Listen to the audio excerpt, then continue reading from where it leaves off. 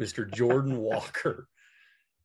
And he is 6'5", 220 pounds. He's only 20 years old. He was drafted in 2020 by the St. Louis Cardinals, round 1, pick number 21 overall. And this is another guy that Ross, that he's been on your radar instantly. Like you were all over Jordan Walker, and I was like, who's this junko? No. And you were like, go look at him, Brian. And I did, and I was wrong again. So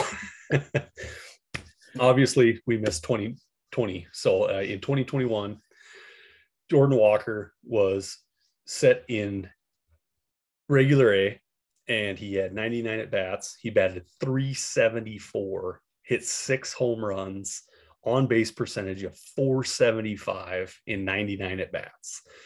He got promoted to high A, had an extra 226 at bats. He batted .292, a .344 on base, and slugged .487 with 8 home runs and 13 stolen bases. I think that's probably what popped out to me. Is I looked at the size, I looked at everything going on here, and I was like, where did these stolen bases come from? You got to be kidding me. So overall, 325 at bats, 14 home runs, 14 stolen bases, an average of .317, on base .388, slugged .548, and gets a call up to Double A, which I didn't see happening. So he's 20 years old. He started at 19, right?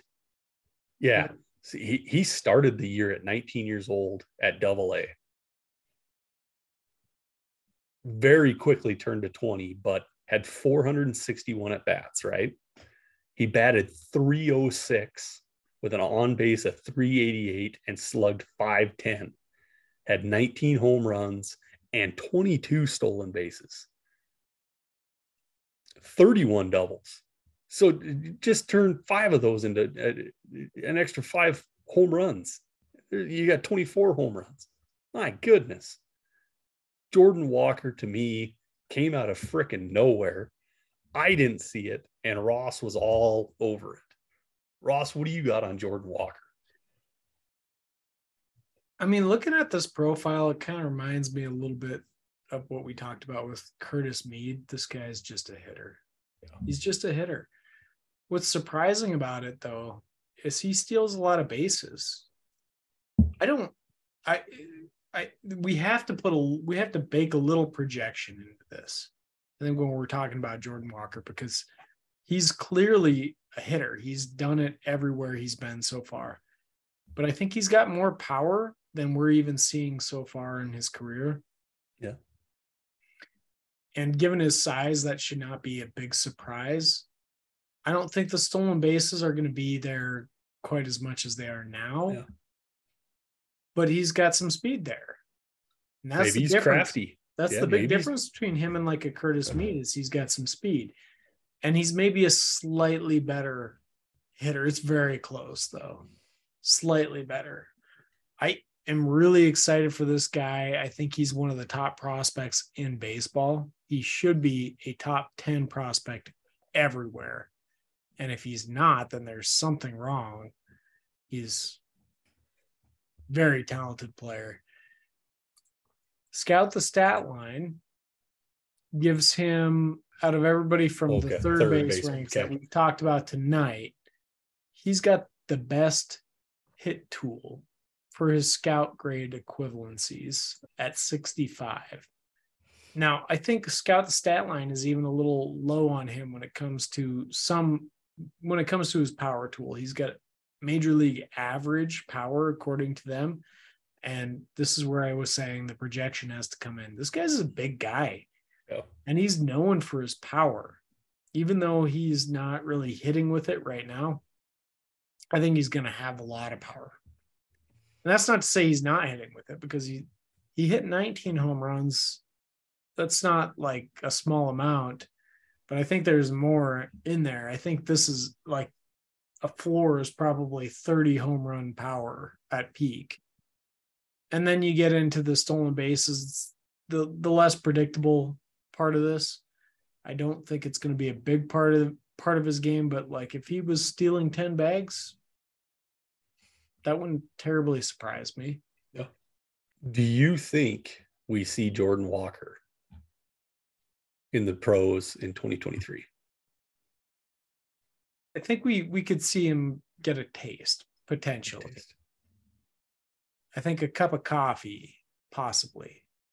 Anything outside of that is abnormal. And if he were to move up early, very early, then you better be on top of this guy because he's going to be a superstar. That's what that's telling you. If he's up really early, if he breaks camp with them, you throw everything you have at trying to get this guy, minus your superstars that you already got, if you have any. You throw everything to get this guy because he's going to have a huge career if that happens. So that's big news. If he breaks camp. If he breaks camp, yes. Like, you have to have him. You have to have him. If he breaks camp, does he win Rookie of the Year? Yes. If he breaks camp, it means that they're seeing something very special here. If he's called up very early, I would say probably the same situation for you. You better go get him. If it's later on in the year, okay, you can cool your jets a little bit. You know, you don't have to be so hot on the trail. But I think he could see a taste at the end of the season.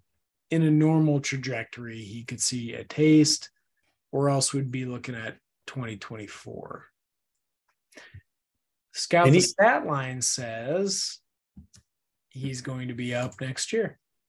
So, any concerns in the profile? No real weaknesses. Good. He's got a very solid all-around profile. Yeah. Is there anything that you would pick out, Brian? I don't see a whole lot. I think at AA, he was challenged a little bit there. He's, 20 years old. Yeah. I think you saw the strikeouts rise a little bit, but I don't think it's anything concerning. I think it looks very nice to me. I agree. Across the board and solid consistency too. As far as your personal rankings go, where do you put Jordan Walker? He's easily top 5 for me. I don't know if I know precisely where I'm going to put him yet. After we go through all of these conversations, I'll probably place all my guys, but I think right now he's top 5.